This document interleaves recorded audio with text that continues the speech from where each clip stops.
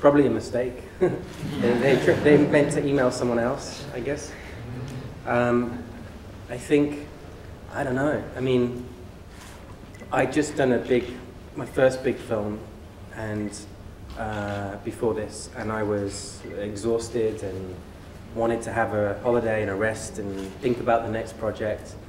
And I suddenly got this email from Lucasfilm saying, "Would you like to meet?" And so I was like, okay. And I didn't think that they were going to offer me anything to do with a film, and B, I wanted to have a break. And so it was a very easy meeting. I was just very relaxed. I didn't care, and we just chatted about why Star Wars is great and what we love about it. And then I left and went home, and then I got an email that had a document attached. It had two documents, and I read one, and it was an idea where I was like, that's great, but I'm not the right filmmaker for that. I don't know how to do that movie.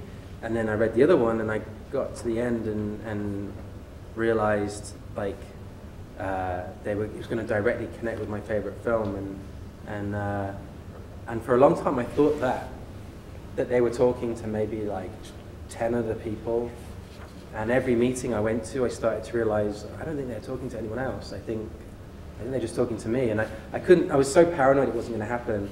I didn't tell anybody. I didn't tell my family. I didn't tell my parents, and like at Christmas I got, because I like Star Wars, people buy me Star Wars presents and stuff. I would open up these presents and I'd be going, oh man, I want to tell you that I might be directing the next Star Wars movie, but I just kept my mouth shut. I felt like if I said it to anyone I would jinx it.